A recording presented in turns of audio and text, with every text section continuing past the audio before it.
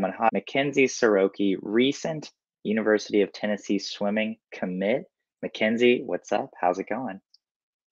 Great, couldn't be better, Pretty good week good start of the day being on the podcast, so.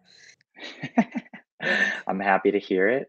So obviously, this was big news for us. For the whole swimming community, this was a pretty exciting announcement just because you had committed to play D1 hockey at the University of Minnesota Duluth. You recently switched that commitment. First off, when did you start considering making this switch from hockey to swimming? The last time we spoke, you kind of gave us a comparison. You're top 25 in the nation for hockey. And so, just in terms of making that switch, what went into that for you in the beginning of this decision? I mean, during my senior year, I'm in like the 100 breast. The more and more I thought about it, it's just like that time conversion thing on online, like to long stuff, and like I really started thinking about it, and like maybe I'll gap year and get an Olympic trial cut for the 100 breast, and then go to hockey, and then take that gap year, return to hockey. But I mean, the more I thought about it and I dropped, it just kept sticking in my brain that I I still got a lot of work to do.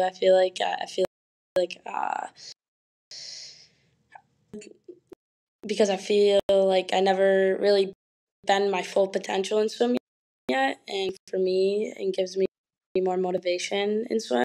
It's just like knowing that at a time, and I could still go farther in the sport, whether it's like Olympic trials, and then maybe in future years, like actually making dream mine. So, just like college swimming wise, I think swimming just helped my technique, stroke, and my times, focus, and like my pullouts and all that kind of stuff. Truly will drop time and full attention after this last hockey season to be able to give my full attention to swim, because swimming just in the summer for the past, so like in the summer for 5 weeks, an hour a day for fun, and then going to high school like 3 months of a season.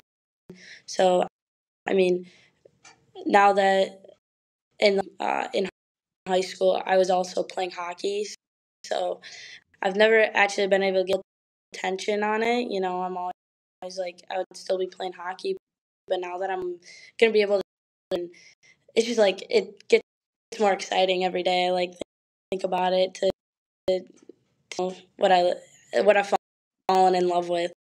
I've truly just fallen in love with swim. Yeah, I am curious just about how you would manage hockey and swimming, like I guess each on season and then each off season. Like when you started swimming high school, and especially as you continued doing so sophomore, junior, senior year, how long do you feel like it would take for you to get like in swim shape? It was kind of rough because like it felt, they say it takes a while to get. It takes me, I would say, like a month or so to feel really bad, and then by the time that happens, we have our big Miska meet, and it's like, oh, then we have conferences, and then by that I'm tapering. So like I've always wanted, like, I get in shape, and then I'll get in shape, and then work harder, work harder, work harder, which like I like, but I feel like it just goes by so quick sometimes that I'm like in shape, and now we're gonna taper in like 2 weeks, which yeah, it's the schedule. So Yeah. So again, you have committed to Tennessee to swim. You decided to take a gap year to chase that Olympic trials cut in the 100 breast, which you've never swam long course before. You've never trained long course before. I was curious because I know we've talked about this, but have you ever swim in a long course pool in your life? No, I want to so bad because I think like I, I feel like I can, and like I love having momentum. So like just being able to go, all stopping me, every once in a while. I feel like I'm gonna enjoy it. But yeah, this summer or in like the next couple months, I'm gonna be starting again. I'm excited about it. Feel like I feel like it's gonna be fun. Just being able to just go. It's my kind of thing. Yeah, absolutely. I mean, I before this, I was watching videos online of your races, of your 100 breast at state meets specifically, and I mean, I think anyone who sees your stroke, it's like you build momentum so quickly, and you have your breaststroke has such a natural rhythm to it that it's like, yeah, it seems like if you didn't have the walls, it might even be a better thing. So that'll be really exciting. And then take me Sure. through the rest of just this senior year for you. Are you playing hockey right now? Are you swimming right now? Like what season are you in? So I'm in my hockey season, which will go till next month. Like the hockey, like the final state championship game would be. I think it's March 18th, and so like after that, I'll fully be in the swim. I work with my coach, and we just do like a couple days a week. If really loosen out, or just get a feel for the water still, because I have the water right now. Just kind of sometimes we'll just do a couple sets of you know and that kind of stuff. But I mean, it's nothing like crazy training right now since on this last season of hockey. So yeah, mainly just a couple times, 2 to 10. Yeah. Yeah. And then for this gap year, just kind of take me through what you're planning for it in terms of, are you going to be taking classes during it? What's the training going to be looking like? And what are you looking forward to about getting to dedicate yourself full time to swim? Yeah. So I mean, first off, yeah, just nonstop for the rest of the month. Like it's like, oh, I usually have, I'm gone for high. I mean, now I'll be able to do like 2 days and really like get this in. So the plan, like during the summer, train, get in long course, try to get in a couple long course meets. My coach wants to find some, and then uh, once like the fall comes around, my coach will probably end up training like kind of at my high school with him a little, earnings and that kind of stuff, and then do weight training. And yeah, I'd like to probably like 2 or 3 classes I can transfer over to Tennessee just to and be occupied. So that's the plan. Sounds like a pretty good plan. It also sounds super exciting to see how that goes with you swimming year round. But it's obviously you were an athlete year round, right? I mean, you're always Mhm. doing something. I am kind of curious, do you feel like any skills that you have honed, that you've trained lifelong in hockey, transfer over to swimming at all?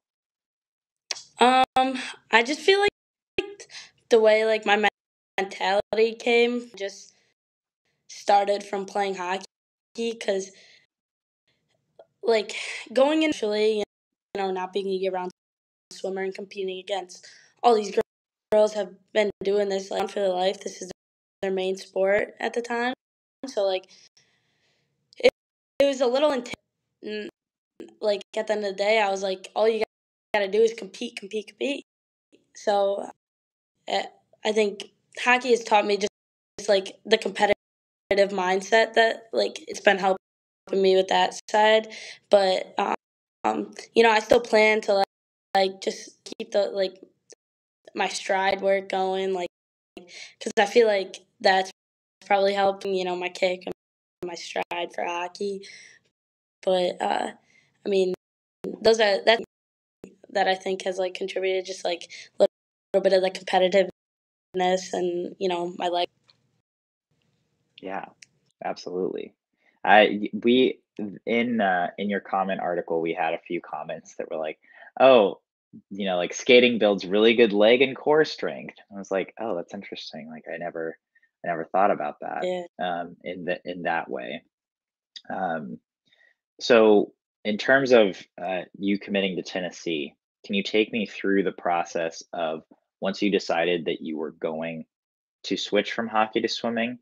How did you go about letting people know that, and then how did you ultimately end on Tennessee?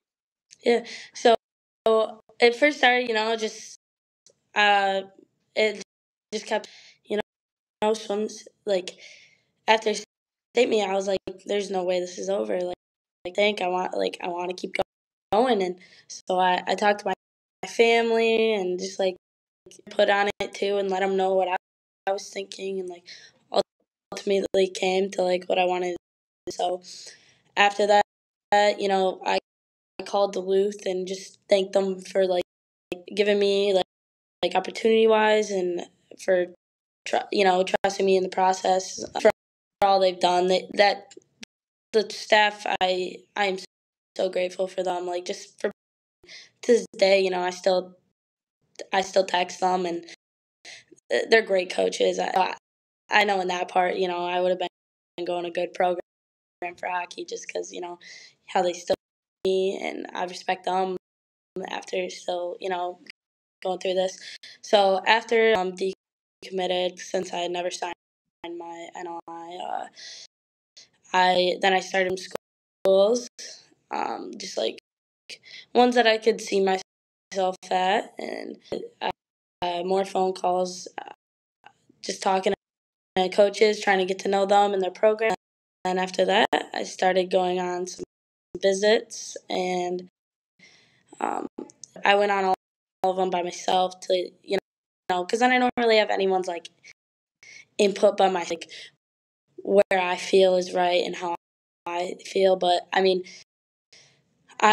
I visits, I would take a notebook, write down everything about there, and I'd bring it home to my yeah. So it just kind of came down to that, and when I was at, they say, a lot of people say, like, when you on your visits, like when you get there, you feel at home, and that's kind of was when I went down there. The whole time I was there, I kind of forgot, not like forgot. It's just like, wow, like I'm somewhere else. Like I felt so comfortable there. I felt connected to the team. The coaches were all like it was just great feeling to be there, and I could see myself here. I truly do.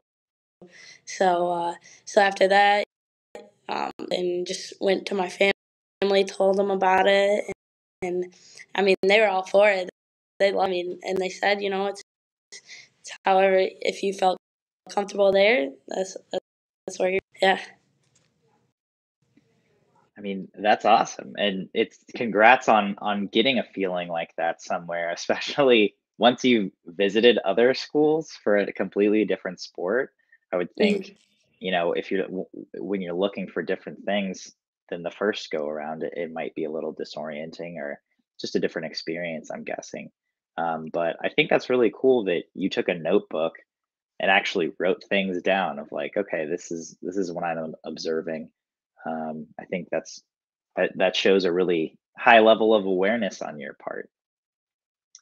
Do Yeah, compared you to like my hockey visits, you know, like what kind of different things, as far as like, oh, they got this kind of training thing, that was like the first thing that wow, like I gotta, like it was definitely a shift of like what kind of what in the school and the sports. So it was kind of cool, like what like for me still getting into swim a lot, like at my high school, I just kind of worked with training, like we kind of just use a kick board and swim, and like we do.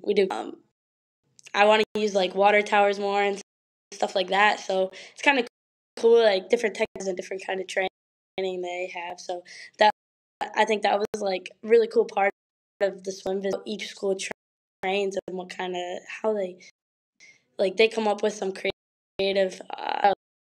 That was really cool on the swim part.